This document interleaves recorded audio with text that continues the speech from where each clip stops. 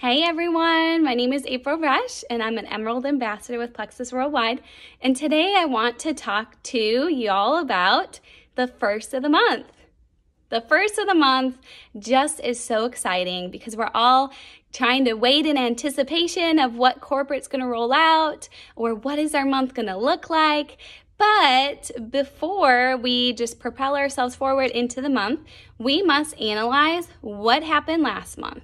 Maybe what didn't happen last month. And so you have to look at what goals did you have set for yourself.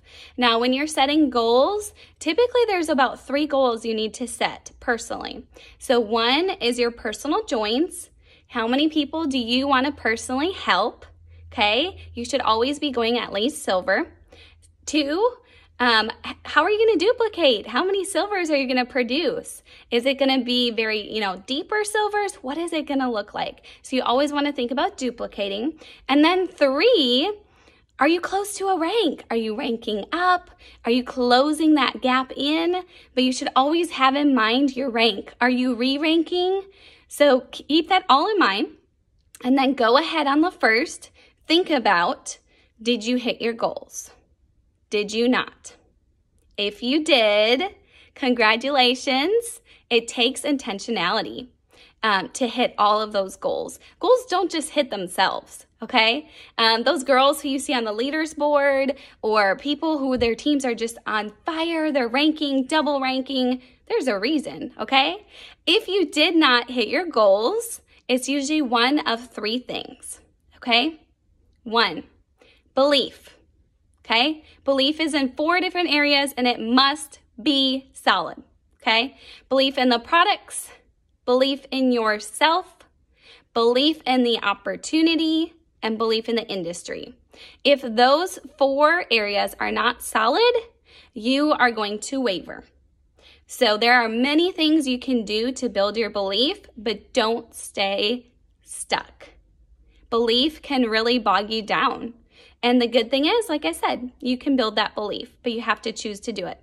Okay? Secondly, your mindset plays a ginormous role when it comes to what we do. It's 80% between our ears. Okay? So if you are telling yourself these lies, if you are comparing yourself, if you're just a negative Nancy who always sees the glass half empty, or maybe you're blaming your upline, you're blaming the products, you're blaming your network, holy cow, your mindset stinks.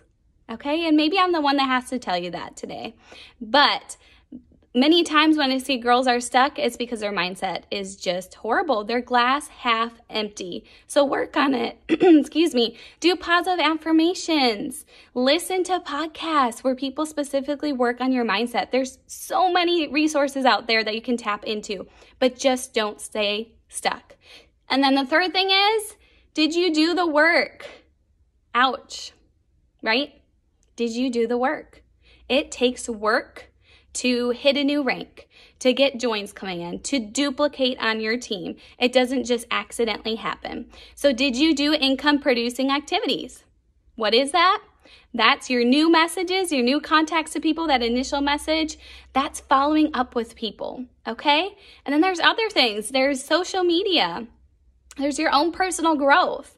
There's so many different things, but if you aren't actually showing up consistently and doing the work, then that's probably why you did not hit your goals. This is not a lottery ticket. This isn't something that just, oh my gosh, she's lucky. It literally takes work.